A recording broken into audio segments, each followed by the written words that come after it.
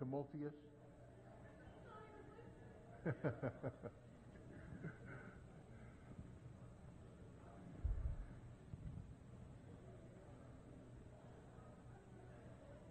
Talking to a couple of people a while ago, and they said, "Are you having a good day?"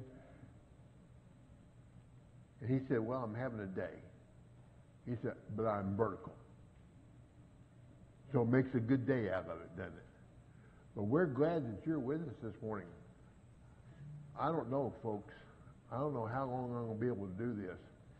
That smell coming out of that room over there. Thank you for shutting the door.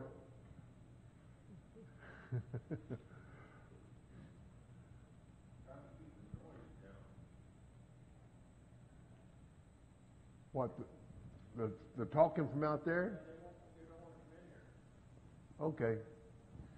Well, we're glad that you're with us. And I tell you what, and by the smell that goes on in that back room, if you don't stay and eat with us, it's your foolishness that's being demonstrated, because it sure does smell good.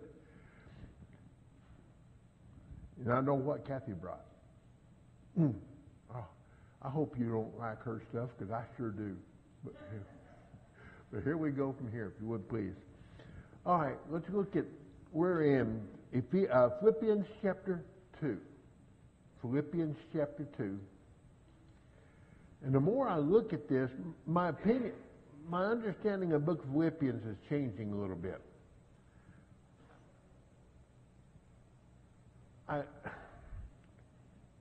I'm encouraged tremendously by this book.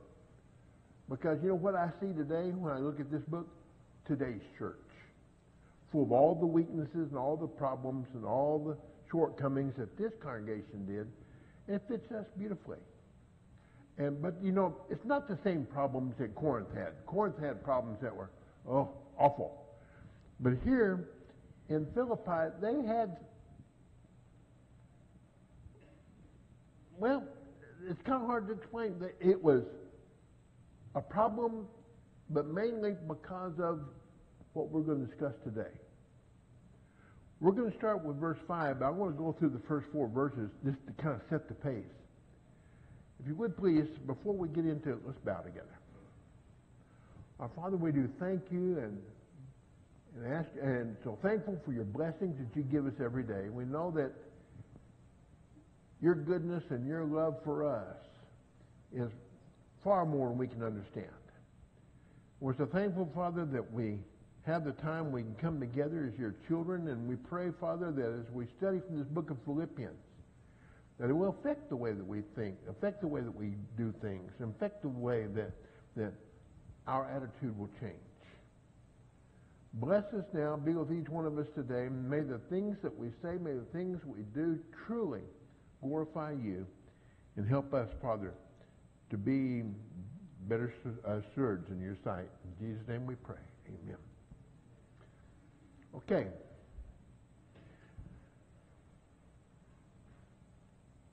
As Paul is writing this, chapter 2, I know he's talking about his situation. I can make my joy complete.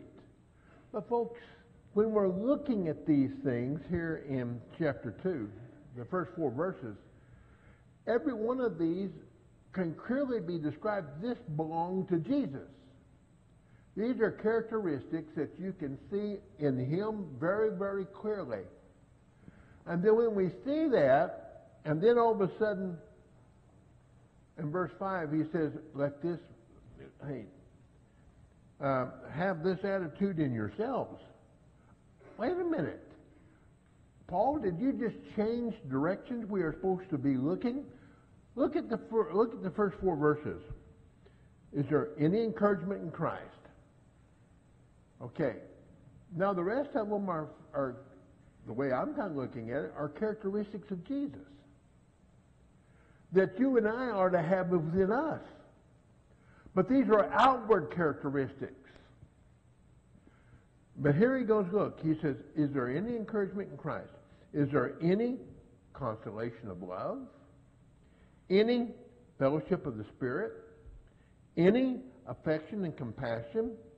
Then he says, make my joy complete by being of the same mind, maintaining the same love, united in the Spirit, intent in one purpose, doing nothing from selfishness or empty conceit, but with humility of mind, let each one of you regard one another more important than himself. Wow.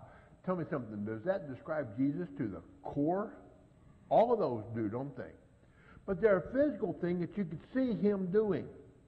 Like we were talking about Wednesday night, where it's him bringing the little child and having them in the midst. You can kind of see a difference in the child's attitude and in Jesus' attitude and in the attitude of the people around him. You just kind of see a difference of what they saw. But now listen. He says Christianity is much more than just what you can see. Look what he says in verse 5.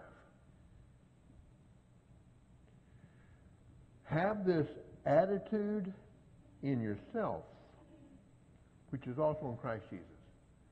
Christianity must be much more than what I can see in you, but what God can see in me.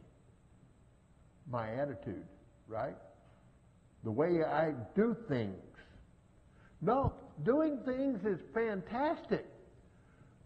But folks, that's on the physical realm. Now he's telling us to get on the spiritual realm. Jesus didn't do anything that wasn't based on a spiritual motivation.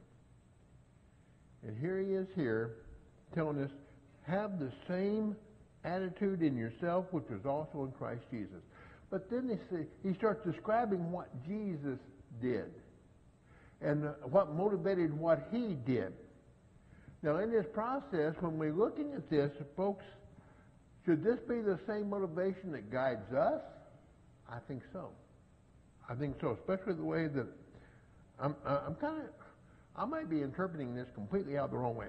Because remember, no scripture is a matter of private interpretation, Clayton. But here we go from here. Have this attitude in yourself, which is also in Christ Jesus. Verse 6. I believe verse 5 is probably the key verse of all the book. Folks, you and I are to do much more than just the physical. Why do I do the physical? Is there any consolation and love? Is there any affection and compassion? Do you see all those things? What Jesus did was based on what we understand came from his heart. He didn't do anything that could not be seen coming straight from his heart. If you and I haven't developed that attitude yet, we got some work to do, don't we? But listen to what he says. I believe this verse 5 is probably the key from the rest of the book. Here he goes, who, although he existed in the form of God, that's kind of an interesting word. Sometimes we have to be careful. Sometimes when we look at things, we're going to have to quit looking at the externals, such as maybe, he offers such a pretty prayer, or, boy, wasn't that a sober sermon from Rick this morning, or, the attendance of this congregation is tremendous. But folks, those are just outward signs of an attitude we're supposed to have within us. We got to have this attitude. They're great. But you know what? Those things can be distracting, can't they? They can be almost confusing, almost hypocritical at times. Why am I here?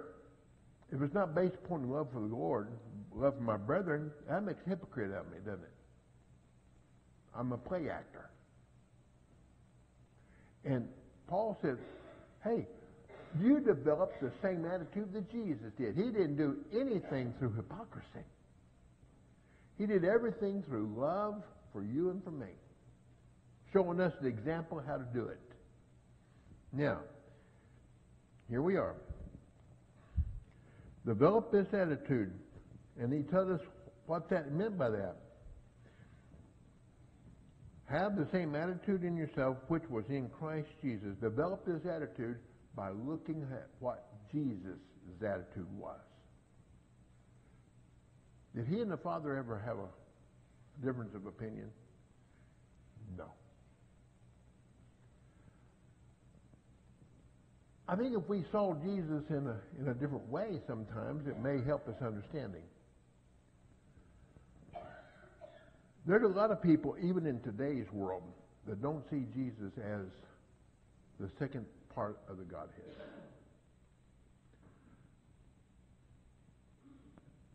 Here we are.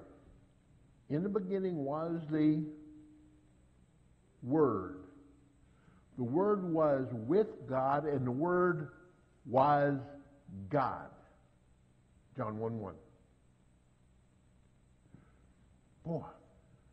Before Jesus, now, verse 14, what does it say? And the Word became flesh and dwelt among us, and we beheld his glory. The Word became flesh. Now, what was the Word known as when it became flesh? What's that? Jesus. Mm-hmm. The angel came to Mary and Joseph and said, "You shall have a son, you shall call his name Jesus." Right? For he shall save his people from their sins. That's pretty strong. So, when did the Word become Jesus? When he became flesh. Now, that's kind of what he's describing here a little bit. Taking on the form, it's his essential nature. First of all, what was the Word's essential nature? He was, John 1:1, what was he? He was God.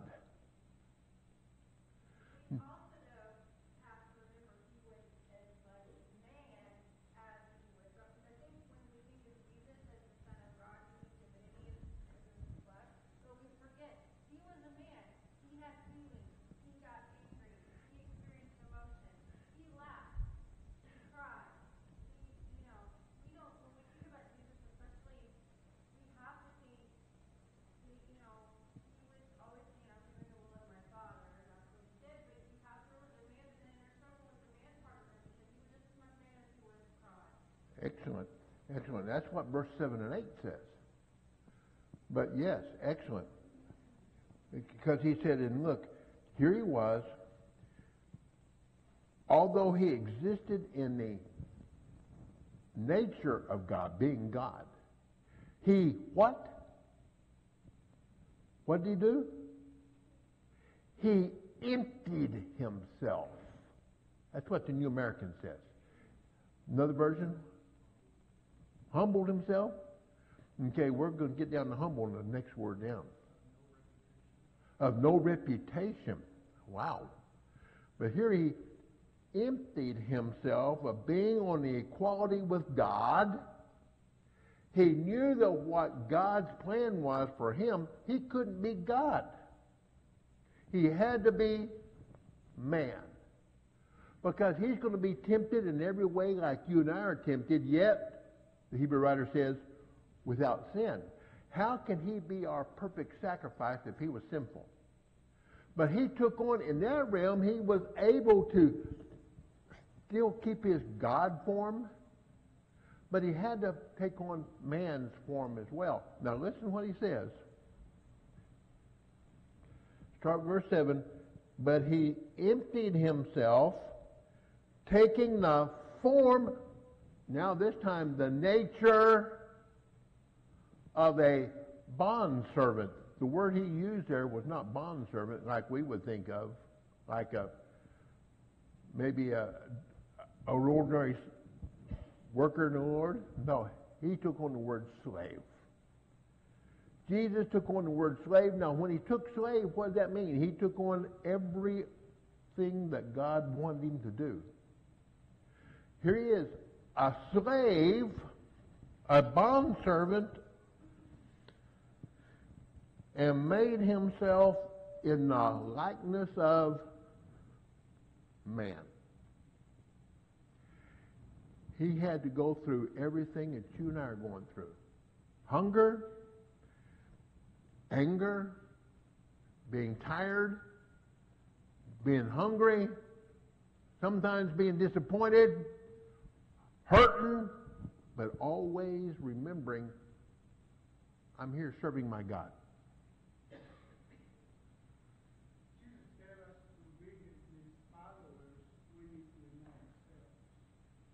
Yeah. And my point is, in this case, is teaching us, he is sure that he denying himself as God and becoming a man and die for us. See, there are a lot of things that Jesus could do that only God could do. And because of that, he didn't completely dissolve his form as God, because he knew what his part of the plan was. Here the Father says, let us save man. And let me tell you how we're going to do it. Jesus goes, or the Word says, okay, I'll go down and I'll become a man and I'll die upon that cross. We're going to see that in just a few seconds. He said, yes, I'll take on not only the form of God now, but I'll take on the form of man too, so that I can fulfill their every need. Now, how many of us would be willing to empty ourselves of what we are to become what God wants us to be? Folks, we do when we say I do. The day that you said, I need to be baptized in the name of Jesus Christ for the remission of my sins, was the day that you said, I am ready to take on the form of God in my life. Now, what did Jesus do? How did he learn obedience? By the things that he suffered. You mean Jesus had to suffer for you and me? Yeah. Jesus had to be tempted in every way like you and me? Yeah. But there's one very significant phrase that the Hebrew writer says, yet without sin. He never separated himself from God. Never. Whoa! I wish I could say that. Wish I could say that. But here he is here. He's going, wow. Now can you understand a little bit better why Paul would say, we're in Philippians chapter 2. Why Paul would say, in verse 5, have this attitude in yourself, getting rid of things that would cause a hindrance for us, to take on God's divinity? All right, tell me something. When God bent down, made man out of the clay, he blew life into him and made him what did it say? A living soul. You know what? That made him different than the rest of the things he created. Because you know what? He just put in man at that time, he put a soul in him. From the time of Adam and Eve until even today, we're eternal. A part of you will not die. Oh, this will, thank goodness. Oh, I'll tell you what, this will, thank goodness. But there's a part of me that's going to live forever, and the best part about it is I get to choose where I'm going. I get to make the choice of who I'm going to serve. Romans chapter 6, verses 17 and 18, right? But here I am.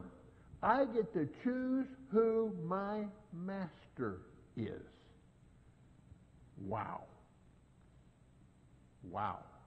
That's quite a situation, isn't it? But here he is here. He says, hey, you got to take on this attitude that you're going to give yourself totally to God. Jesus never emptied himself of being totally committed to God. He just changed his appearance, his form. Here he was, God. He emptied himself of being of God, and he took on the form of man so that he can save you and me.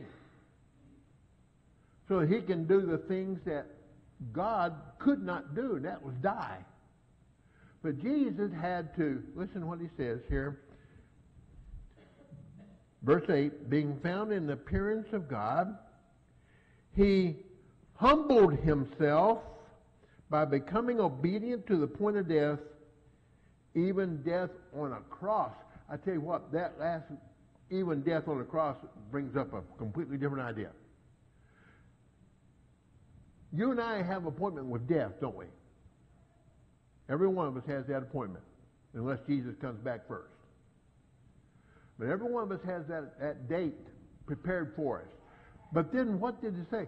After death comes the judgment. I want to tell you something. I like my chances. I'm going to say this again. I know I've said it before, but I want to say it again. When I was baptized into Christ for the remission of my sins, Acts 2 and verse 38, right?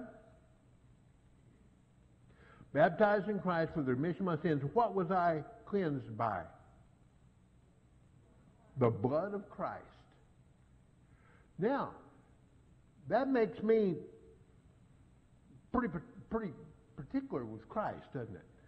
I'm one of his offspring all of a sudden, right? But when wasn't I? You know, I was born with the Spirit of God. I'm born with the soul of a man, of a person. I am now going to live for an eternity. It's like every one of you will.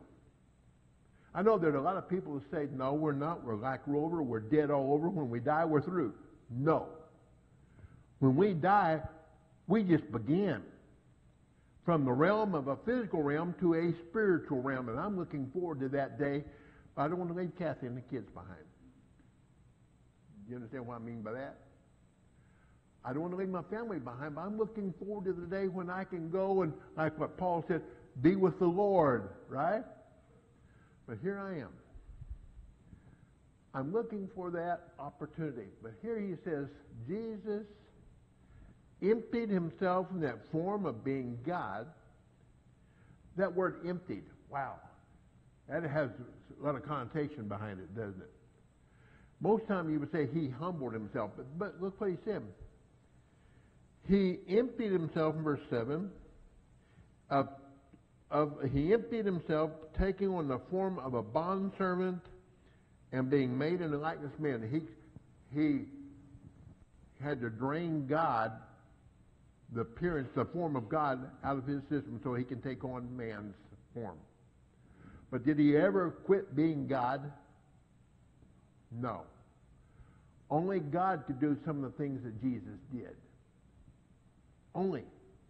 But here he is here. Now in verse 8, and having been found in the appearance of man, here's what you and I don't know about you, but I have problems with these next two words. He humbled himself. Is there any difference between emptying and humbling? I don't think so.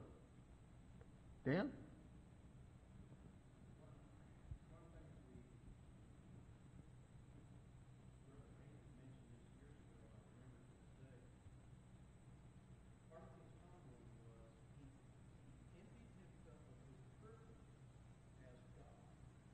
Of his privilege, right.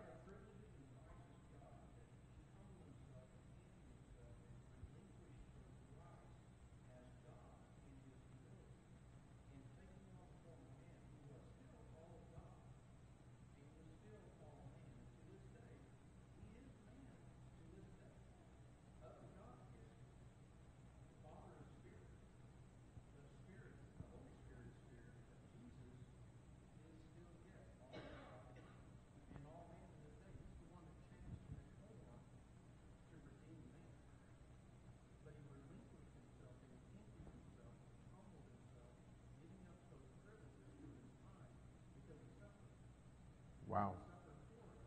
Because of our sin. And so that's Paul's point here is we are to be humble as we become the servant. When you look at what Christ did for us, we can compare ourselves to him. So we're supposed to imitate. Yeah, and imitate when we can. But his humility is on another level that we can touch. Yeah. Being God. Yeah. See, now I think it's Roy. Yikes. Paraphrase what Dan says? I heard it, but I don't know if I can repeat it or not. But he said, what Jesus did when he humbled himself is that he did not empty himself with being God, but he just relinquished the privileges of being God. All the privileges that he had of being eternal, but he is still eternal. He took, but he had several of the physical attributes of God. He could raise the dead. He could do these miracles. But the thing is, he had to empty himself of being soul only, spirit only, so that he could be with us. In kind of a roundabout way. Isn't that about basically what you're saying? But here he is. He emptied himself in such a way so that we can have a choice, can have a chance of, an opportunity of sharing the privileges that he gave up of being with God. But the thing is, he didn't ever really empty himself of being God. He just took on a different form. Here's rain. Rain comes out of the sky. It hits colder air down here, and it turns into snow. Is it still moisture? It just changed its form. You and I are to love God, humble ourselves with God, submit ourselves totally to God. We're still man, but our purpose and our attitude has changed. Does that make sense? My attitude must change if I'm going to have this same attitude that Jesus had. Because he was willing to do whatever the Father wanted him to do for us. Now, should I be willing to do whatever the Father wants me to do for you? And vice versa? Yeah. If we're going to have the mind of Christ, aren't we? We're going to have this attitude. That's pretty strong, isn't it? But Roy? Christ humbled himself. Oh, thank you. Christ humbled himself. And we're supposed to humble ourselves. Yeah. But how we don't have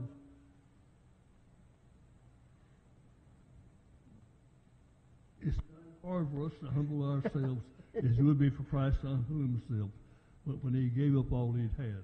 Yeah.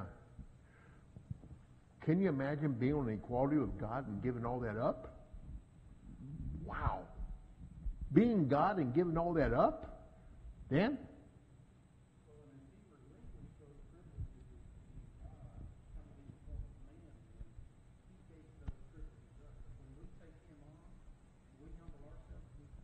Very good, very good. He said he emptied himself of being on the privileges, all those privileges he had of being God. But when you and I obey him by becoming Christians, we take on certain attributes. We take on certain abilities that we didn't have before. And now I can call myself a child of God. I couldn't say that before, but I can say it now. Why? Because Jesus adopted me into his family. Wow. Those of you who have adopted children, do they have any different rights than your natural-born children? They're exactly, in the eyes of the law, have the exact same privileges as your natural-born children do. But there's only one difference. Jesus gets a double portion. You and I only get one. But that's fine. Just so I get a portion. Isn't that right? But here we go. Here we go from here. Back down to 8. He humbled himself by becoming obedient to the point of death. Do you and I, are we going to have to do the same thing? Yeah, we're going to die. But in fact, folks, when I sinned, what's the consequences of sin? The wages of sin is death. I died spiritually. Isaiah 59, 1 and 2. Those of you who have Bible studies with me, you understand exactly what I'm doing right here. His hand is not short that it cannot save. His ear is not heavy that it cannot hear. But my iniquities have separated me from God. If I die in that separated state with God on this side of my sins and I'm on this side of my sins, I'm in serious trouble, aren't I? I need to get rid of that barrier that separates me from God. What's the only thing that takes away sin? Revelation 1:5. Yes, sir. We are cleansed from our sins by His blood. Where do we contact that blood spiritually? When we're baptized, right there in that baptistry. Now, does it have to be in that baptistry? No, it can be in a lake, it can be in a river, it can be wherever there's enough water that you can be immersed. I'm using that baptistry as the illustration. What went in? A dead man. Romans 6, right? What went in? A dead man. I was dead. I was baptized into Christ's death, burial, and resurrection. Do you get the simulation? Do you get how beautifully it fits together? Jesus had to go through a death. He humbled himself and did that. He had to take on death. He was buried, and he was raised. And when you and I realize we're dead spiritually, and we're baptized into Christ, my dead man stays in there in the water, and I come up a new man walking in the newness of life. You see how all of a sudden a transition took place? Now, with that transition, should I also change my attitude? That's hard to do sometimes, isn't it? Change the attitude, especially when you're working with people that don't share that attitude, right? I can see you pulling in some truck stop somewhere and you hear anything but Christianity, I guarantee it. I have the same problem working down here in town. There's some little boys down there, pure filth out of their mouth. You've seen it. You know what I'm talking about. But, look what he says. I got to take on a different attitude. Now, when Jesus died, he said he is obedient even to the point of death. That could have been any kind of death. You know? But he even made it even more specifically. Death on the cross. Tell me, what did that symbolize? Death on the cross for the Jew. You couldn't have a worse death than that. Because what were you? You were hanging between man and God, made a spectacle. They did can you imagine how he dehumanized him? You know, by making him strip and all that type of stuff, and they spit on him and they beat him and they put that crown of thorns on his head, and they made him even carry his own cross. But when he gave up, Simon, finish it up. But when he got there, they nailed him to that cross, and he dropped him in that hole. Folks, I can't imagine the pain he's going through. And the way they're looking at you, they could not be dehumanizing, insulting him more by him dying on the cross. But he accepted that because he called it obeying God. Wow. Galatians 2:20. I've been crucified with Christ, yet not I that live, but Christ that lives in me. Every one of us, when we were baptized in that Christ, we were crucified with Christ. Isn't that what he said in Romans chapter 6? Yes. Haley? All this reminds me of Isaiah 53 as it points to Christ. And it sums up a lot of what you're saying. What Paul was saying. Yeah. Yeah, what Paul was saying.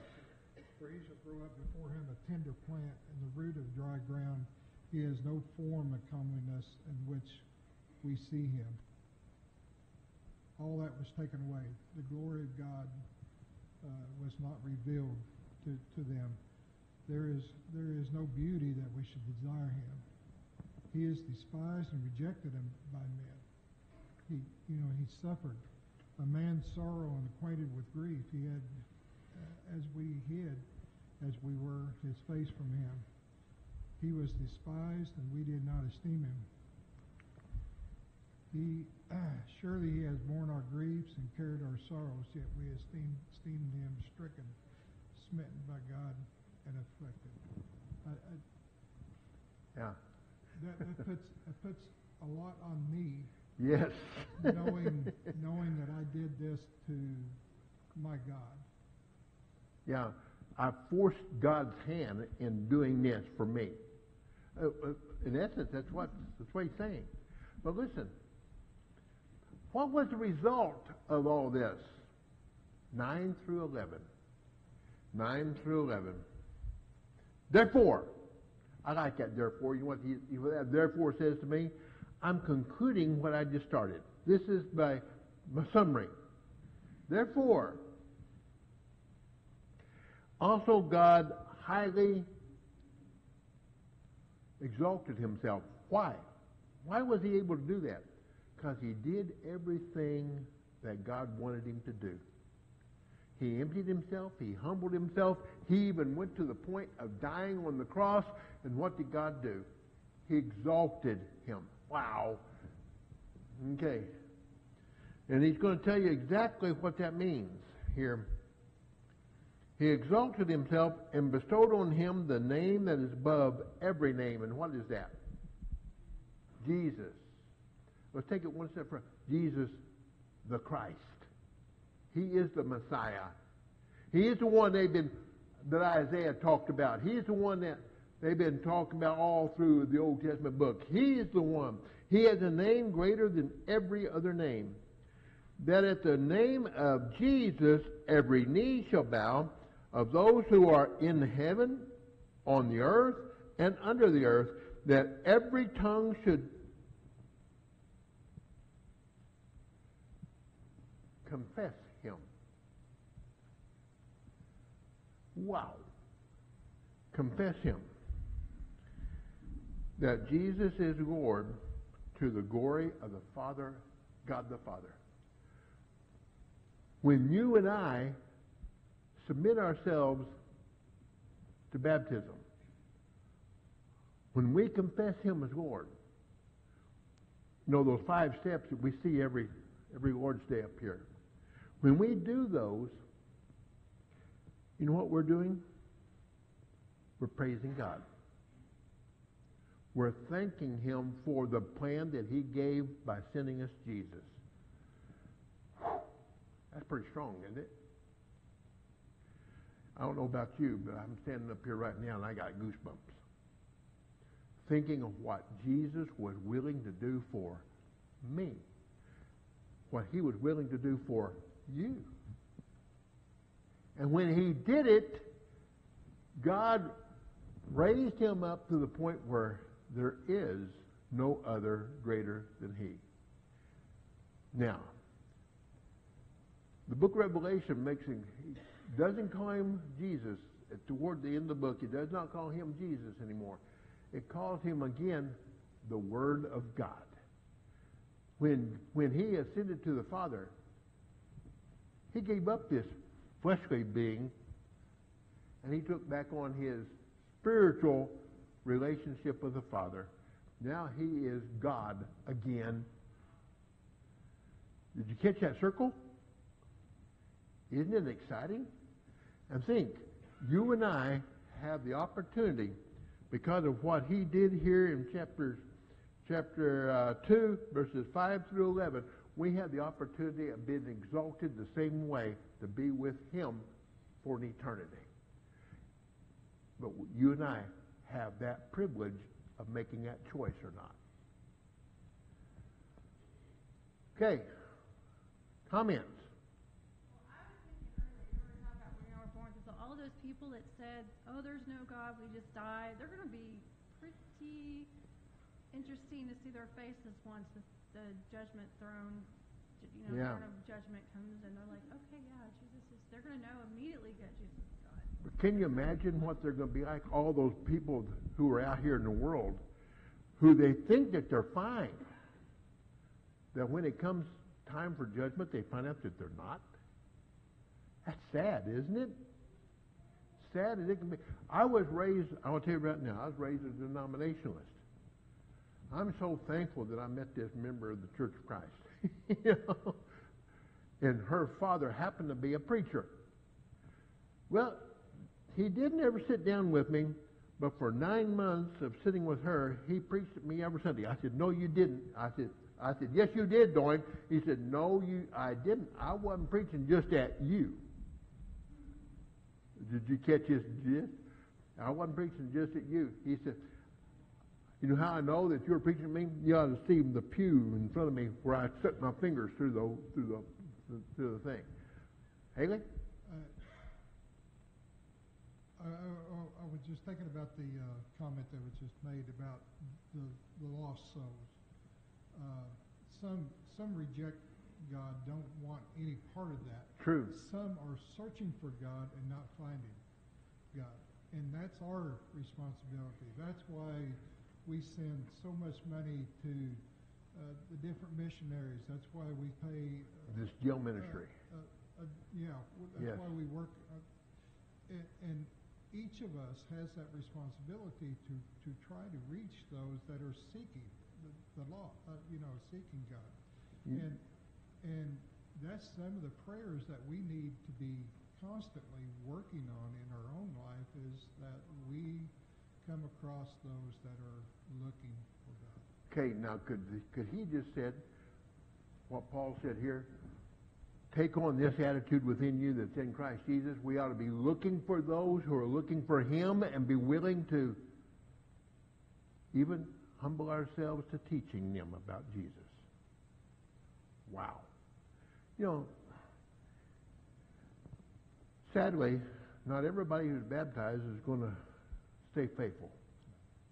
You and I can probably sit right now and think of people who are members of church who have fallen away.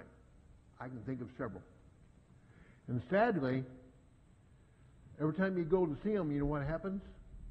The door is usually slammed in your face. They don't want the commitment that is necessary to humble yourself, to empty yourself, being in the image of Christ.